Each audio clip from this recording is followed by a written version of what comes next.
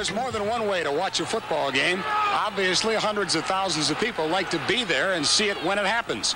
An even larger group likes to watch on television, thanks to slow-mos and instant replays. Anthony Carter in the ball game, and he is the wide man out of the picture. And to the open side of the field, Dickey looking for it. Throws it to the short man. The pass caught by Doug Marsh, the tight end. And Marsh has a first down at the Notre Dame 47-yard line. A sensational catch.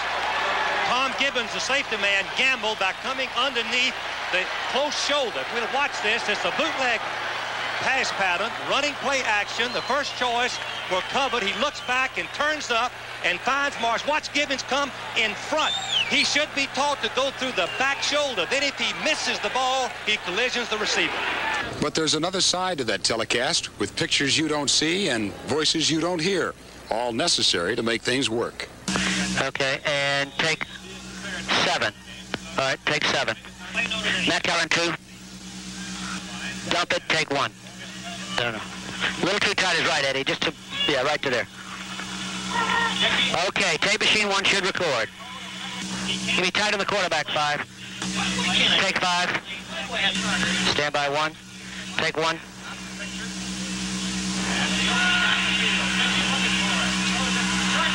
We have it on A. Do you have it, A?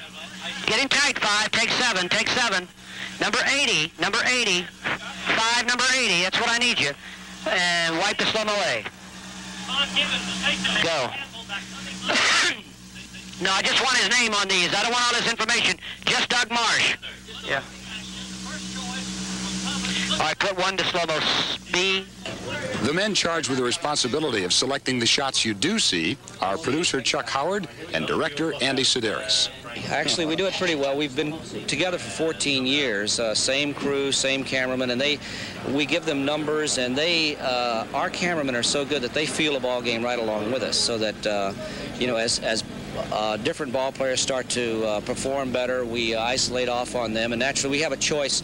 For instance, in a ball game, we're isolated on 3 people, sometimes 4, depending on the number of cameras and the isolated sources that we have, so that we can we're looking at 4 out of 22 ball players, and we're guessing. We're second guessing. We're going to naturally go with the best linebackers and the best defensive men during running plays.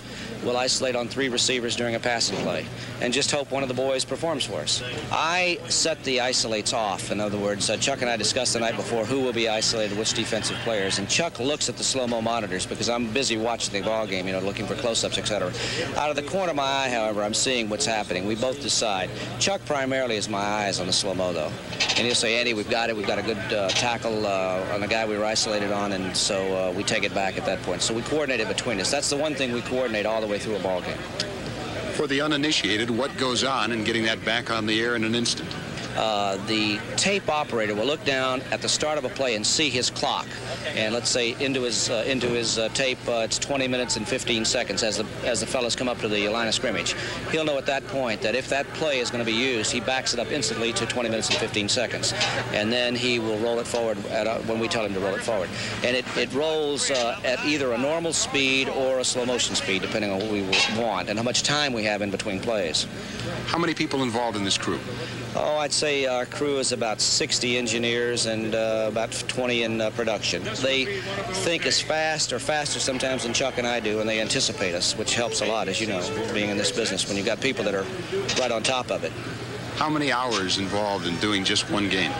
Well, the crew usually they start traveling on Tuesday, and they start setting up Wednesday and Thursday. So it's, you know, it's a full week for every ball game from the first time the crew breaks out to set up at a stadium. Would you want to do anything else? No, I do features every now and then. I'm going to do another one next year, but I direct and produce motion pictures. But that's therapy. This is really what I love. I've been doing it since I was 19 years old. 80 people in a week's work, all for a 3-hour telecast, and you thought it was easy. But then maybe it is for these pros from ABC who do it every week of the fall. Next, some memories of Michigan football when we continue in a moment. Stand by commercial 5. Is this a quarter? 7 to commercial. 6. 5 to commercial 5. 4. 3 to commercial 5. 2. 1.